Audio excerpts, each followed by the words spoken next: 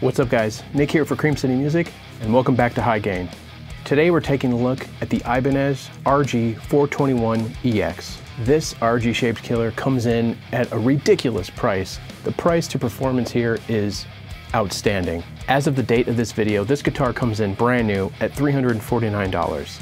A ridiculous deal for the amount of guitar you get for that price. Center stage is that transparent crimson fade. It's a matte finish and the thing looks super nice. Straight up, I love this guitar. Up until a couple years ago, me personally, I've never had a guitar that was more than $500. And for that matter, that I even bought new.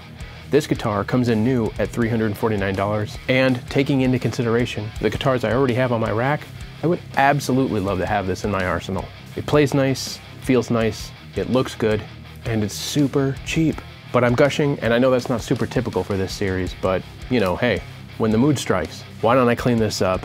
And let's get into the details. But first, and you know how this goes, if you dig this channel, if you dig this series, we'd really love it if you gave this video a like, and if you hit that subscribe button, you'll be notified when we drop new content. So why don't we dig into how much guitar you're getting for the price.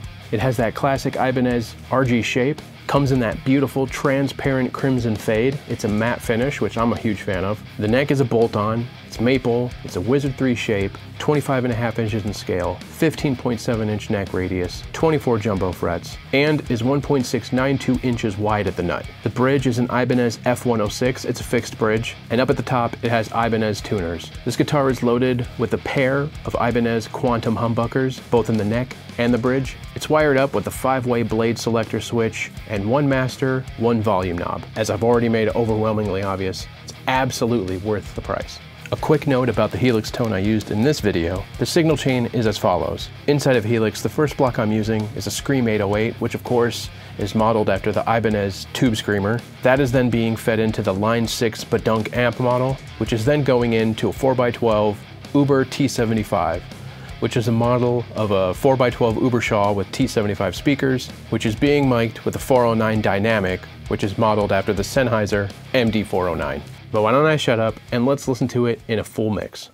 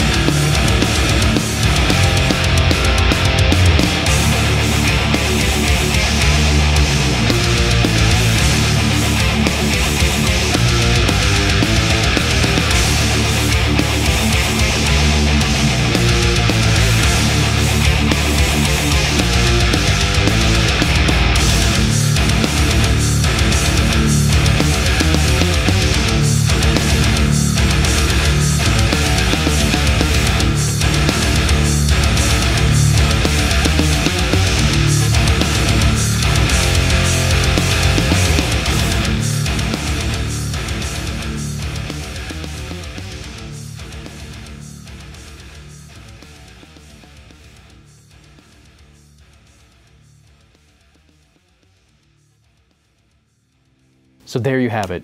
This one's gonna be hard to get back, quite honestly. And I don't know, I might not. I mean, I'm going to, because I'm not a thief, but you know what I mean.